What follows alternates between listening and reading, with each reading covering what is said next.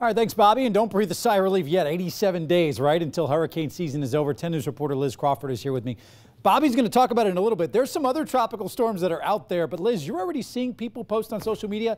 They're getting rid of their hurricane supplies? I know. You can't even believe it. But you do need to check out some of these comments that we came across. Okay, so this one, the only thing that is turning is my stomach from eating all these hurricane supplies. I can actually attest to that. Don't do that. Then this person said, on my way to return them. It's just not a good idea. I kind of feel like you're taunting Mother Nature a little bit doing this. But instead of actually returning them, there are some ways to store them and keep them safe, right? Yeah, so let's kind of talk through this, okay? So two things on everybody's emergency list: water and food, right? So unopened bottled water can usually be stored for a really long time, almost indefinitely. So you just need to keep it in the right environment. So keep your water in your pantry instead of in your car or in your garage, where it could be exposed to chemicals.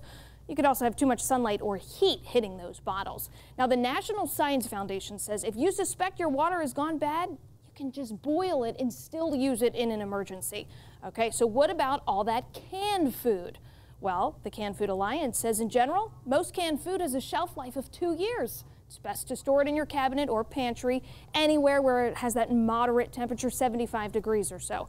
Now listen to this. Publix sent us a statement. It says if a customer chooses to return perishable items they've purchased, a refund would be issued, but we must discard the items because we cannot ensure that the cold chain has been maintained. We cannot risk potential time and temperature abuse. All right, so here's what I want to do, everybody. Let's recap what I just went over, right? Number one, we still have 87 days left in the hurricane season, with the peak next week. So you could end up needing the supplies you bought for Dorian. Number two, even if you don't use those supplies this season, they'll probably still be good for next year. And number three, stores are probably going to throw away returned foods and water. What a waste. If you really want to get rid of those supplies, consider donating them. Some of you told us you want to donate your supplies to the Bahamas.